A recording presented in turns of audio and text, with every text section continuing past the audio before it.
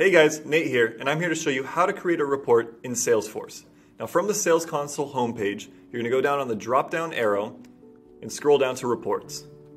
From here you'll see an overview of all of the reports that your company has previously run.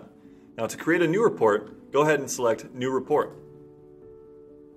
Now from this page, you're going to go ahead and select any report that you wish to run. For this example, we'll use the Leads report.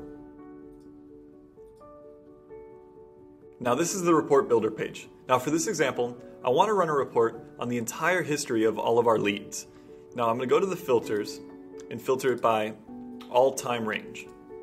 Go ahead and hit apply and it'll show you all the leads for the entire history of the account. Now to officially create this report, I'm going to go ahead and hit save and run at the top right of the screen. Now here you can select any name you wish or any description that you wish, but for this I'll use the default name. Go ahead and hit save. And there you have it. Thank you for watching this video. If you found this video helpful and would like to watch more educational tutorials on Salesforce, visit our EBizCharge YouTube channel or visit EBizCharge.com.